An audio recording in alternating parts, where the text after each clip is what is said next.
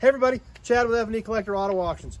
We're here to show you a very, very special consignment today. We're here with our new friend Jeannie and her 1937 Ford pickup that you have a pretty long history with. Yes, I do. I really do.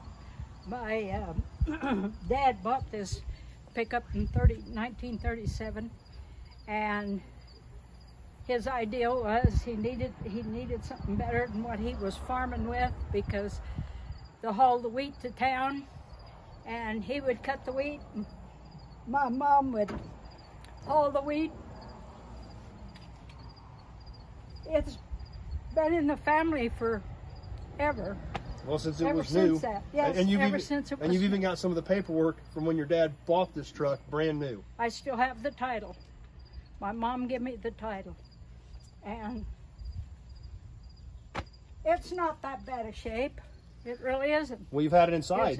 Yeah, So it's been inside. It's not really rusty. It's been in. It was in a wheat fire in, gosh, I don't know what year that was, but it got a little scorched on the other side because it was too close to the wheat fire. Well, fortunately, it just scorched a little paint. It didn't burn it up. No, so. It didn't. It still run after that. Hauled a lot more wheat after that. And you drove this pickup. When I was either about 10 or 12 years old, my brother decided to put me behind the wheel because he was doing something else. Unfortunately, I didn't drive too good. Well, you were only 10, so. Yeah, it was fun.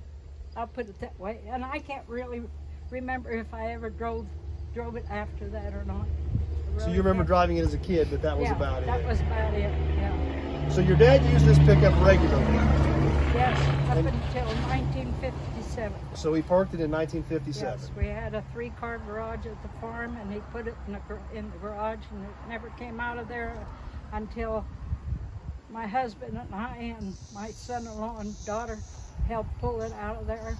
And we put it in a storage shed for a while, and then we built this garage. We put it in here, and it's never been out of here ever since that. So it's been in here for 20 or 30 years. Oh, yeah, yeah. So it was parked in 1957, exactly like this. Exactly like that. And it was moved from that garage to another storage, and then into this garage. Right. As far as this truck has moved in 64 years. Yeah.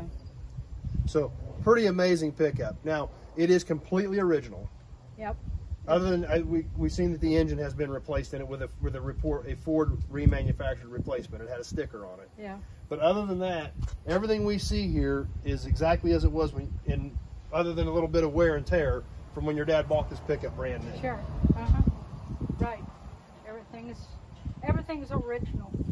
I don't remember ever replacing anything except the tires. We had in World War II. My mom had a hard time even getting a tire for it. So you remember that? I remember that. Oh yeah. The rationing during World War II yeah. to get tires for this pickup. Right. She had to have.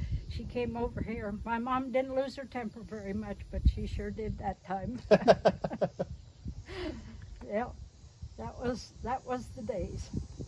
So, it's a pretty neat story, and it's a pretty amazing truck to find one like this that hasn't been touched with this kind of history.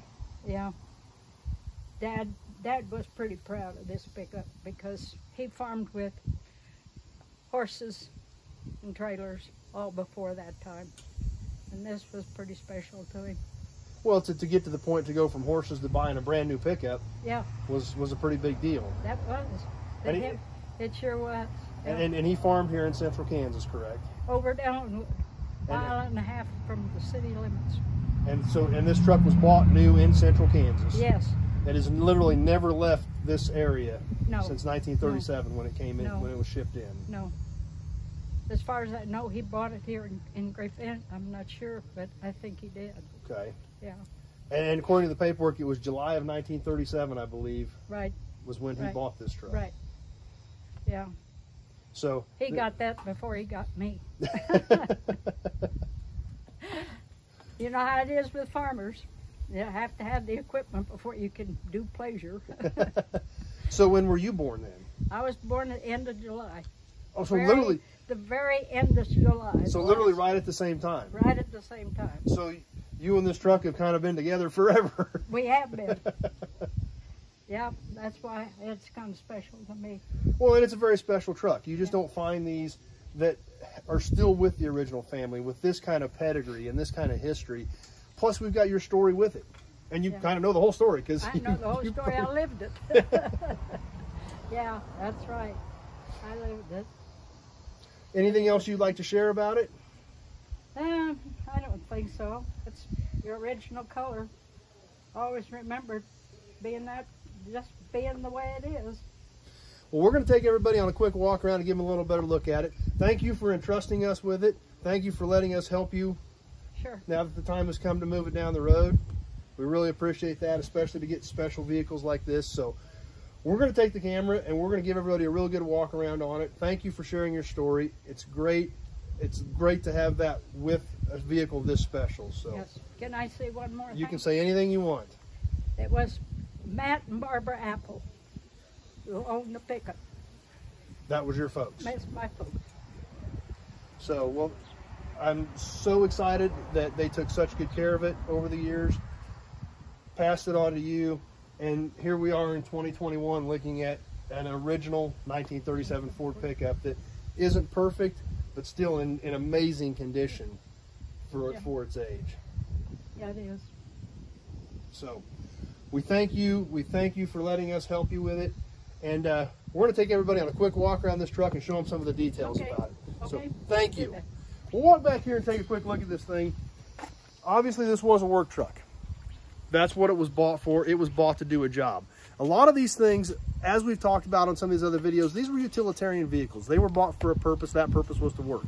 So this truck does show some battle scars of those days. But back then, it's what you had to do. Just like Jeannie just mentioned, World War II, rationing, things like that, this truck lived it. It had to go through it. So you didn't always have what you need. So there's a few battle scars on this thing, but we're going to take a look at it and check it all out. We'll start here on the right side. Still got the wooden sideboards on this thing that they used to haul wheat with. Obviously, when we look inside these beds, they are a very shallow, short bed. They would put these sides on them to get more wheat in them. It was a small bed. It was a short bed pickup. There wasn't a lot of real estate in there to put grain in. They added these sideboards to it to add the height to it to get enough grain in it to justify using it to haul to the elevator. As we're standing back here, we can see this truck still has a rear bumper on it, still has the original tailgate on it. We can see the structure of the sideboards that they put in it. There are some hubcaps in the back of the pickup that do go with it. It looks like a few of them are original, a few of them probably were not the originals. Actually, it looks like, based on Jeannie's story, these may have been in the stubble fire right there at the edge. They look a little bit scorched, but it doesn't look like they hurt anything. So, and we'll take a look at the other side of the pickup too and show you what she was talking about on that. We'll come down this side. Obviously, the rear fenders, these trucks were used hard. The rear fenders definitely took some heat on this truck. We'll work our way up the side. We can see the running boards still look good. We can take a peek inside of it here. Everything in here intact. Seat's still in it. All the dash is still in it. Original gauges. Looks good and clean up here. Still even has the original cardboard headliner in it. It's a little rough. It's showing a little age, but it's still there. After all these years, 80 plus years, it's still in there. Same thing with the door panels. They're falling apart, but they are still there. As we come up around the front of this truck, front fenders, typical of trucks of this era. They cracked, they were repaired and welded so they didn't get worse, and then they were used. Still has the badges on it, the 85 Ford for the 85 horse flathead. As we come around the front, we see this badge up here. The bottom of it is broke off, but it still had the 85 horse badge there as well. The grill is a little rough. It's dented here, and it is missing some bars down here towards the bottom. But it does still have the front bumper on it, still has the horn on it, still has the original headlights on it. As we come up here and look on top of the headlight, we can still see the Ford stamping on the top of the headlight. Take a peek under the hood. Everything here also intact. One thing we do notice here, we got this sticker on it, reconditioned by authorized Ford reconditioner. So I assume that they did put an engine in this truck at one point. Even got a 97 on it for a carb.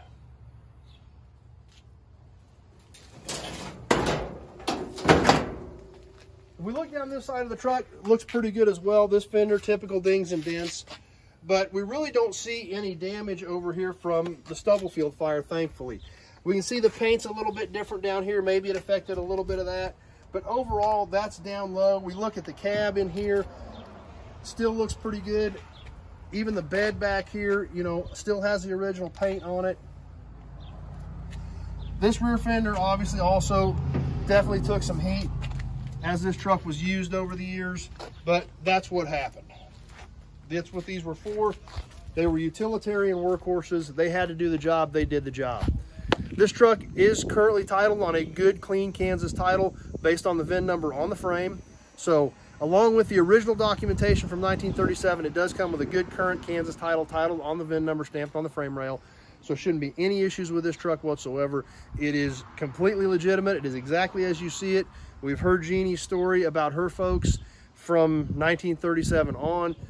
We've got the history of this truck. It's an amazing piece. Is it perfect? No, it's not perfect because it's original. And you don't find original very often, especially from 1937. So really special consignment.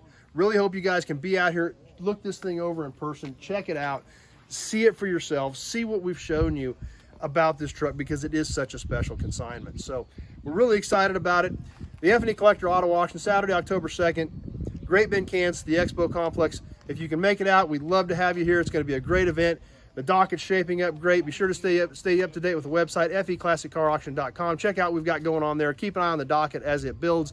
If you can't be here, we would love to have you here, but if you can't make it on Saturday, October 2nd, proxybid.com. Go to proxybid, get registered, and you can bid on this truck with online bidding and have it shipped to you as well. So that option is available if you can't make it here Saturday, October 2nd. So that's what we've got for you on this video. Thanks for watching, everybody. I hope you enjoyed the truck. It's a really neat deal. Very special pickup, very special to Jeannie, and it's going to be very special to the next owner that has the chance to become the caretaker of this one family owned, all original, never been out of Central Kansas, 1937 Ford pickup. Thanks for watching, everybody, and we'll see you soon on the next video.